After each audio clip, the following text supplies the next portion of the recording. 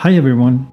What you're about to see is a simulation based on eyewitness accounts dating back to 2018 when an ICBM missile was launched from Vandenberg Air Force Base in California, tasked with carrying a test nuclear weapon to a designated target.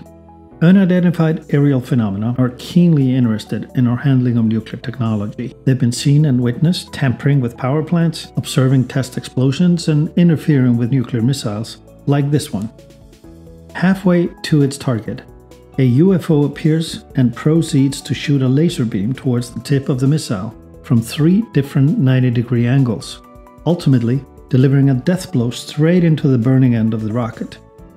This encounter is only the tip of the iceberg.